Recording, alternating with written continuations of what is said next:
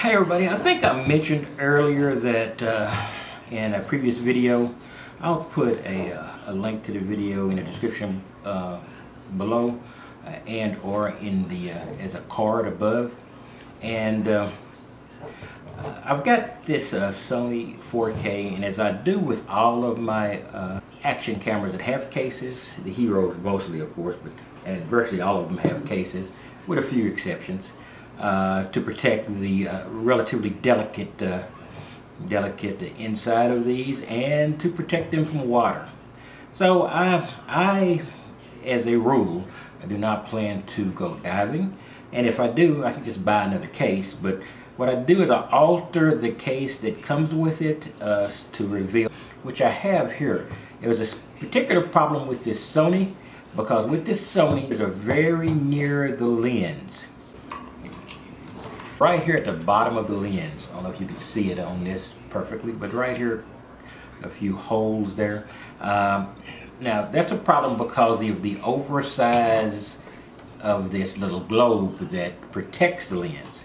So I had to drill a hole below where yours actually were, and since this is a pretty thick piece of plastic, what I then had to do was to go in with a cutting bit. This is a Black & Decker Dremel like tool. I have Dremel tools around here, but this is the one I've had for years, so I decided to just crank this one out. And then, so what I did with that is I drilled out these little areas underneath, and I drilled up. So now at this angle I can see this, and I hope that's going to make the sound a little bit clearer when I am in this case. That way I can maintain protection and I can still get reasonably good sound. Now, that is the basic process I follow, and most often I don't do anything beyond that. But in this case, what I'm going to do, since this is a sort of a tutorial on doing this, these are not pretty. So if you are a person who really cares about how the things you buy look, I am not. I prefer practical over pretty anytime. So what I'm doing here is I got some grip tape here. Now you don't have to buy grip tape. This could be a black t-shirt or any black shirt with or any black object with permeable membrane type of cloth, and I can just slip it right over the top here. Now, and then bend it down. And what I'll then have is those two unsightly holes, unsightly for some people, hidden, but they will still be permeable enough. In effect, you're going to maybe getting in effect what you would get with speakers. In this case, it's a microphone, but you've got this little material across here that is can maybe act as an echo chamber. I can't say that's true or not, but at least what I can do is I can still use the microphones to a degree and still keep it you know, relatively unseen. So what I would do with this is I've got this little bit of super glue over here, and it's one of those single-use super glue containers. I use my little everyday carry Weatherman Surge here, and I will simply cut this off. So hopefully I will then be down far enough. Come on, let's see if I get lucky.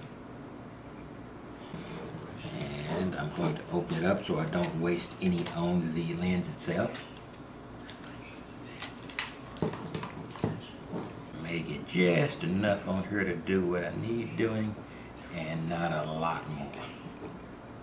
I'm going to take this little piece of glue, this piece of material here, and then I'm going to bridge it across this glued section.